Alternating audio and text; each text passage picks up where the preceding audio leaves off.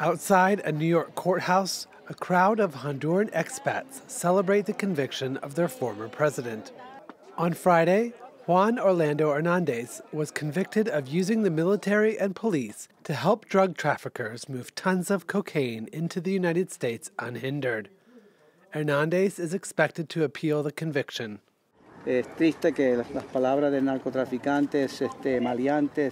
sad that the words of drug traffickers, thugs and psychopaths were used by the U.S. government to accuse someone and convict him.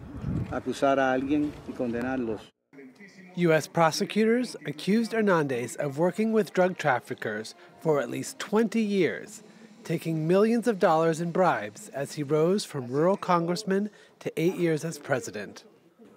During his presidency, Honduras received more than $50 million in U.S. anti-narcotics assistance and tens of millions of dollars in security and military aid. But the Justice Department now says Hernandez ran Honduras as a narco state, using drug cash to bribe officials to manipulate voting results during Honduras' 2013 and 2017 presidential elections. Honduran authorities arrested Hernandez 3 months after he left office in 2022 and extradited him to the United States. Sentencing for Hernandez has been scheduled for June. He faces at least 40 years in prison.